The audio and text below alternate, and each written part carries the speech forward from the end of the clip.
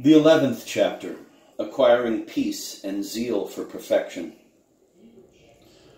We should enjoy much peace if we did not concern ourselves with what others say and do, for these are no concern of ours.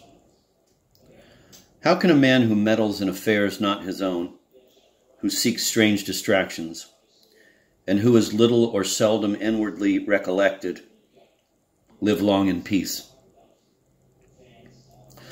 Blessed are the simple of heart, for they shall enjoy peace in abundance. Why were some of the saints so perfect and so given to contemplation?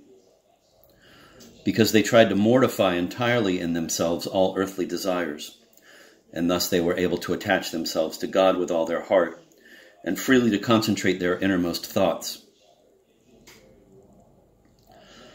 We are too occupied with our own whims and fancies, too taken up with passing things. Rarely do we completely conquer even one vice, and we are not inflamed with the desire to improve ourselves day by day. Hence, we remain cold and indifferent.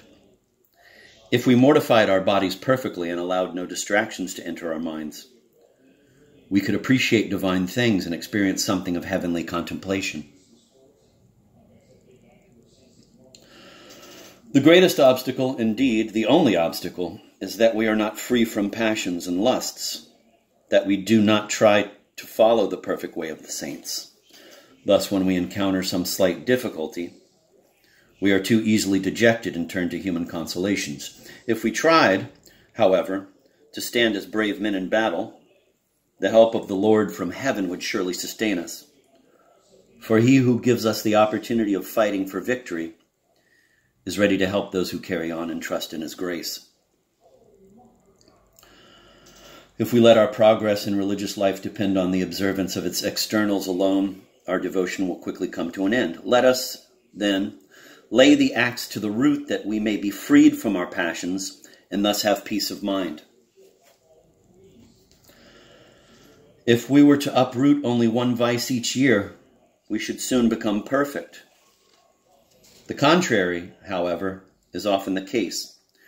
We feel that we were better and purer in the first fervor of our conversion than we are after many years in the practice of our faith.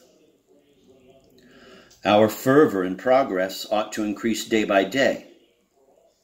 Yet it is now considered noteworthy if a man can retain even a part of his first fervor. If we did a little violence to ourselves at the start, we should afterwards be able to do all things with ease and joy. It is hard to break old habits, but harder still to go against our will. If you do not overcome small trifling things, how will you overcome the more difficult? Resist temptations in the beginning, and unlearn the evil habit, lest perhaps, little by little, it lead to a more evil one.